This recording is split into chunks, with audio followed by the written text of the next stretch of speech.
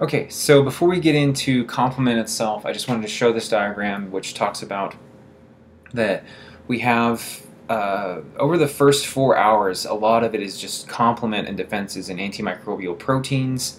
Over time, we start recruiting effector cells, if this doesn't work, of the innate immune system, macrophages, neutrophils, all that stuff. And then if that doesn't work, we start to recruit cells of the adaptive immune system. Notice that that's within the first 4 hours. Here is strictly the proteins, antimicrobial proteins. From 4 to 96 hours, so after 4 hours basically, we start to recruit cells of the innate immune system, monocytes, macrophages, blah. And then adaptive responses is anything after that where we have B cells and T cells. Okay, so complement. 3 things that you really I would advise you to map this out on your own, that it does is it is involved with inflammation. It is involved in opsonization. Remember, that's the Greek word for making it tasty. I always think of it like glazing a donut. It makes them a lot better for me. And the last thing that it does is it will kill pathogens by means of the membrane attack complex. We've talked about that a little bit. It pokes a hole in them, basically. So for the inflammation we have here, I'm just going to write this, circle this in purple, or pink, whatever color this is, magenta I think actually. Inflammatory response, anaphylatoxins, generally the alpha subunits of the complement, we'll talk about that later.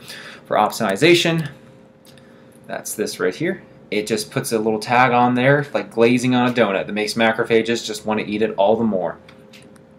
And then the membrane attack complex is what I did in blue, so that's 3. It's cleared out of immune complexes by your red blood cells. And then it's also plays a role in the adaptive immunity for 5 and 6 here. With B cell immunity, they have receptors for complement, and then involve the T cell memory responses, which we'll talk about when we get into the adaptive immunity. So the name of the game for all 3 of these pathways here, for both the alternative pathway, the lectin pathway, and the classical pathway, is just to cleave C3 into C3 alpha and C3 beta. C3 beta right here tags the bacteria for destruction. It doesn't have to be a bacteria. It can be, you know, small little yeasts or protozoa, but any type of a pathogen. Now they all have different ways of doing this, but at the end of the day, this is what's happening here, which does those 3 things that I just talked about: inflammation, opsonization, and then the membrane attack complex, which ultimately results in death of the pathogen. Okay, so the alternative pathway, the way that this works, and the way that I feel the need to explain this from the beginning, is that with the alternative pathway, we have that molecule C3 in the bloodstream. So C3 is a type of protease enzyme. It's the inactive form is called a zymogen. I don't think that's really important so much as you understand that it's inactive is the main thing. And it's made by the liver, secreted by the blood, and it's always in the blood. And just through, I guess, spontaneous actions, just through entropy, so I'm just going to write this here, that is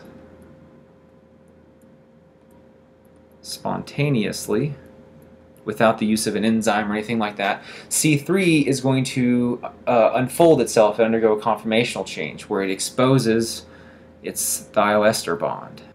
Exposes this thioester bond here, if you've taken even your first semester of organic chemistry, you know that carbonyl carbons have a partially negative and a partially positive end to them. And this is going to be an open site for nucleophiles to come in and to bind to this. So what is the nucleophile? I'll do it in blue, that's a fitting color. In this context, remember, we're floating in the bloodstream. Now, this exposure here and this nucleophile attack is more conducive when it's near the pathogen's surface, but this can happen in the blood as well. It's going to be attacked by water. Not because water is a great nucleophile, just because there's so much of it. Remember, chemical kinetics. So water is going to act like this, and this is going to convert, and I'll do it in gold, I guess, to really iterate. C3 gets converted to C3I, which is the same thing as just saying that you have a C3 molecule with H2O attached to it. It's inactive C3. I just want to make a quick note that this nucleophile attack of water feel like I keep... Whoa! That was scary. This nucleophile attack of water is not cleavage. A really easily misconceived thing is that the water is cleaving it. The water is not cleaving C3 into the fragments. It's just attacking C3, binding to C3. Anyways, so C3I, or C3H2O, C3I is just easier for me to write, so that's what I'm going to keep using here, is going to collide with something, or it's going to make contact with another protein that is made by our liver that's in our bloodstream called factor B. So they bind together, and one of the things that they're going to collide into, or the next thing that's going to come along the lines, is something called factor D. And the way that I remember this, it's really cheesy, but it kind of helps me, is that if I draw an axe, like Gimli, his single-sided axe, the sharpy part of the axe, the blade part of the axe, kind of looks like a D to me, you know? And so, I know, really cheesy, but factor D, whenever it binds to this, whenever we have this complex here, I'll just go ahead and draw our next step here. So I've gone ahead and just abbreviated this as factor B is B and factor D is D. But anyways, whenever this binds here, this is going to result in the cleavage of factor B into an alpha and beta subunit for it. So, okay, so after factor D comes in and binds and cleaves that, it dissociates away. We have beta alpha, factor B alpha subunit, kind of confusing, I know, that's going to float away. We don't know what that does. But what we end up with is factor B's beta subunit bound to C3I.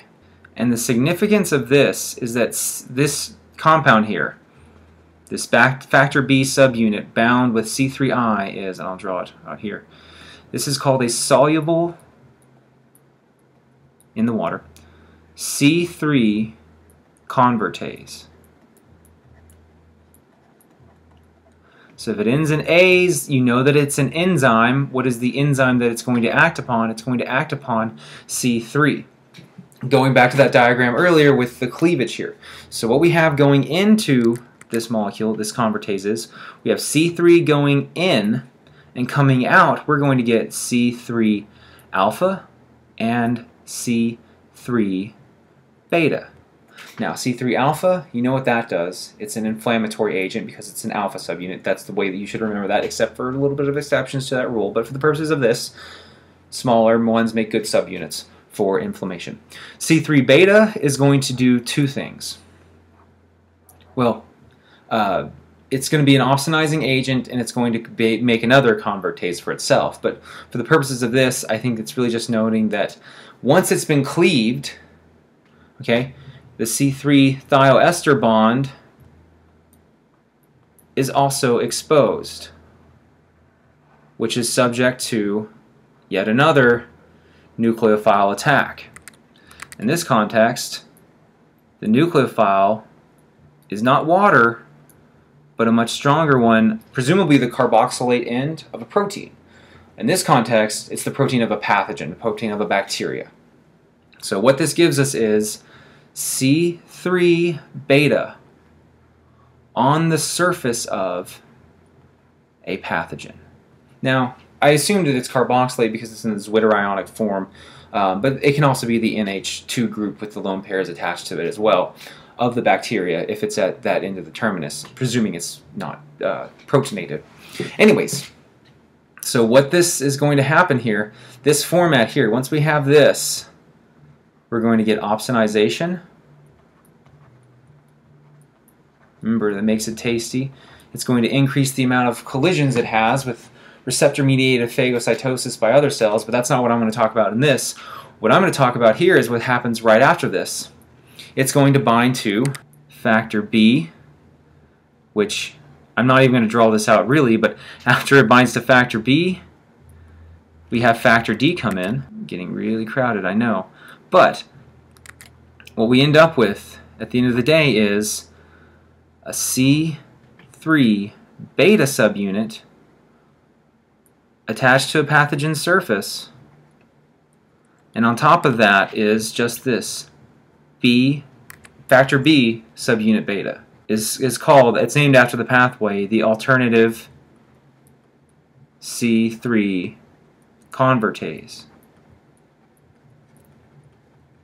and it does the exact same thing as the soluble C3 convertase. We have C3 going in, C3 gets cleaved, and then this whole thing can happen again and again and again and again and again and again and again. So it has like this almost logarithmic growth. And this is a diagram just showing exactly what I just drew out. We have C3, this is in the plasma.